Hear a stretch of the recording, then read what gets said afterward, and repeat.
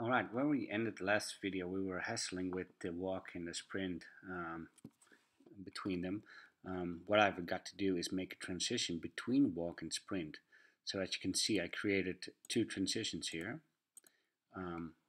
where the conditions are only from walk, saying that condition sprinting is true, and a condition back, walking true, sprinting false. So then it will switch over to sprint and walk between them.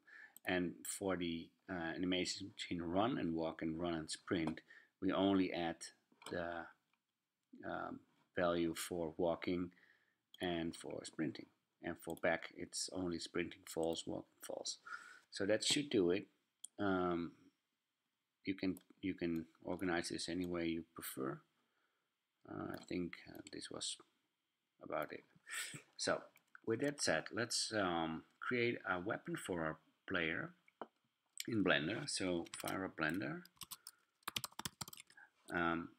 This is not really about giving you the fundamentals of Blender, because there are many tutorials from other guys who do it much better than me. So we're not going to go extensively over it. Okay, I removed the camera and the lamp. Now we need a reference image. So if we scroll down to, if you hit N, with T you get the properties here. You can hide and show it with T. And on the right side you can use the N key. So with the N keys, with the properties available, visible, let's tick the background images, and you can get a an image reference from Google or something. Let's open up one.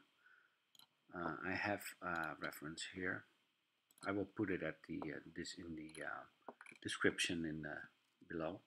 Now we want to make sure our camera is in now in a user perspective when you want to go to ortho, and you change it with numpad 5.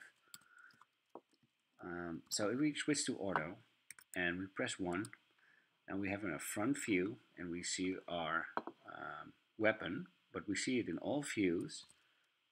This is from the right and from the top, but we only want to see it from a certain direction. So if I'm in the right view, there we go, I'm gonna say that it only shows this image in the right view. Now we need to place it a little bit. So this is right. You can see it here. Okay, so let's move the image using these sliders, and I'm gonna put it down around the trigger.